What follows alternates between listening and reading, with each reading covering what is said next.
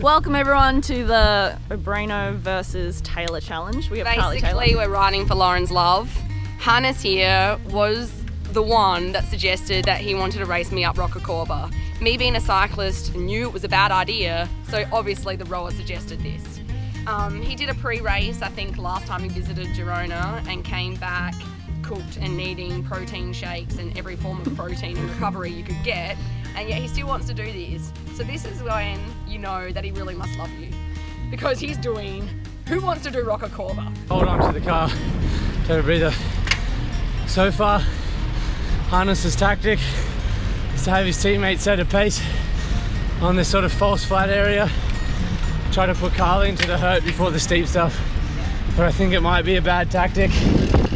I think he wanted to make this as easy as possible and shorten up his effort on the steep. We'll see. That's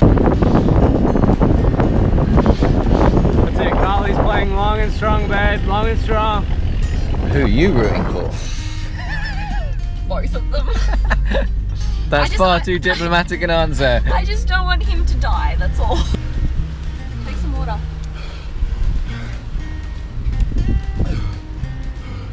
Hannes is winning.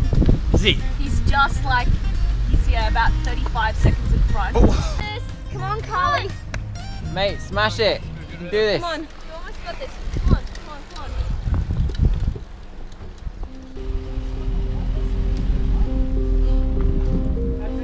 Oh, Hannes. It's all good, it's all good. The tortoise and the hare. Slow and steady. Carlee Taylor. This is fucked. I hate you. Your love is so painful. I get a tattoo, I then have to climb Roca. Man, loving you sucks. I've never been so much. He's blown. He's pretty much dead. He's in the gutter. He killed my boyfriend. Come on, He chose this death. I know. Carlee, start your salute now. Walk up and still win. Come on, Carlee. You gotta, come on, salute. Salute. I can't even. I'm just gonna go one-handed. Yeah, but in the end, that's, He almost made it. that's as good as 10 miles, mate. Good job, brother. Good job, mate. At the Olympics, you would have won, mate.